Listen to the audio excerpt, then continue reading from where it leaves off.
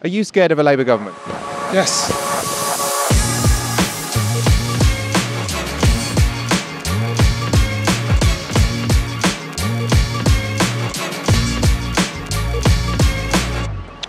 We are 2 weeks out from a general election. We've already had stories about the super rich being ready to flee the country if Jeremy Corbyn comes to power. We thought we'd come to the city to ask people's opinions on whether or not the richest should pay a little bit more tax under the next British government.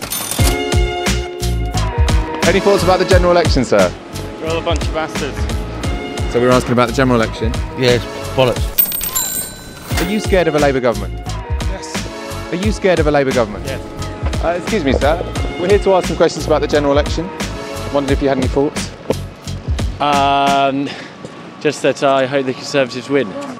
So if you think in this country you have got some public services which are in crisis, 4 million people waiting for operations, 600,000 people on trolleys last year, how do you think the government should make the money to fund those services properly? You don't think that we've got public services that need investment? Well, of course we do, but we don't have the funds to renationalise all that they want to renationalise.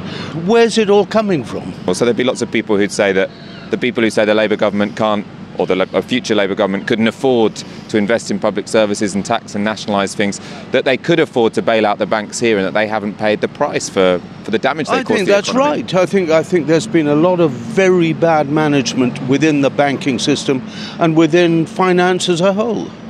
Okay, and so what the Labour Party is saying is that what they'll do is they'll increase taxes on the rich, and they'll spend those taxes on the rich on public services because they don't think that 4 million people waiting for an operation is a good thing.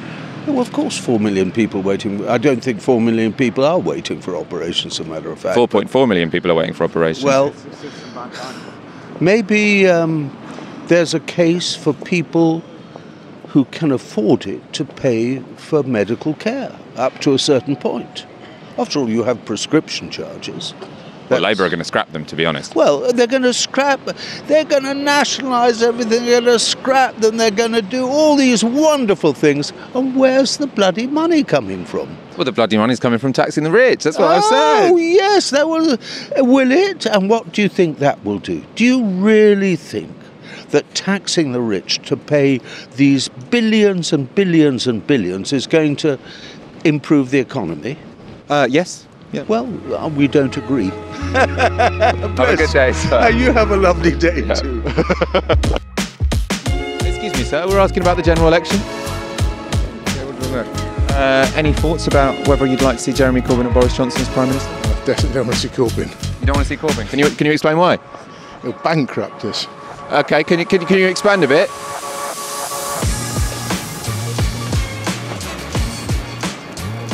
Who are you thinking for Prime Minister, Jeremy Corbyn or Boris Johnson? Johnson. Can you tell me why? Because there's no alternative. In Labour's manifesto it says they're going to tax the rich more than they have been taxed up to now. What do you think about that?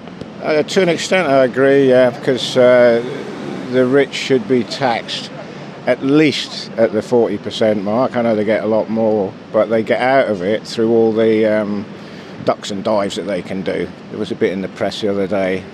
Some multi-billionaire paid about £37 in tax in a year. Yeah, they need to cut down on that. Yeah, definitely. The PAYE people, I mean, they're being taxed left, right, and centre because they're transparent.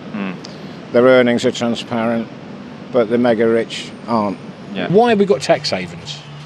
Why do we allow tax havens to exist? Large companies are allowed to strike up sweetheart deals with Inland Revenue. I've got a letter just behind me now that's from Companies House saying you must send your company accounts to us or you'll get a fine and blah-de-blah-de-blah. Where large companies, I mean, everybody says, oh, they employ lots of people and all that. But the heads of these companies are amassing stupid amounts of money. It's not you're not endangering the company by taxing them and making the people who own them give back a little bit more. It's a fallacy that you're going to lose jobs if you raise taxes. You're not worried that if Labour get into power, they increase taxes on the richest, and then all of your customers, they flee to Monaco? Well, I think we've tried the alternative for long enough now. We've been told about trickle-down economics, haven't we? For the last 40 years. Margaret Thatcher said trickle-down, it's going to make us all richer. Hasn't happened. We're still waiting to see evidence of that. There are people in work, in poverty, food banks springing up around. I can't conceive of, when I was growing up, food banks in this country. There's enough wealth in this country, it's not just not being distributed properly, you know. Excuse me, sir. Any thoughts on the general election? Yes, indeed. Hopefully the Tories don't win, would be my first principle behind it. And what industry do you work in? We were coming... Financial services. Financial services. And how would you feel about a Labour government in this election? I'm pro it. I think they have a potential to re-energise this country, to be honest. And would you be paying more tax under a Labour government? Do you think? Yes, I would be, yeah. You would be? Yeah. And so does that put you at odds with many of your workmates? No, funny enough, I would say most people pay more for better services, fixing the issues we've got with the current government after 10 years of austerity, and particularly Boris Johnson. So.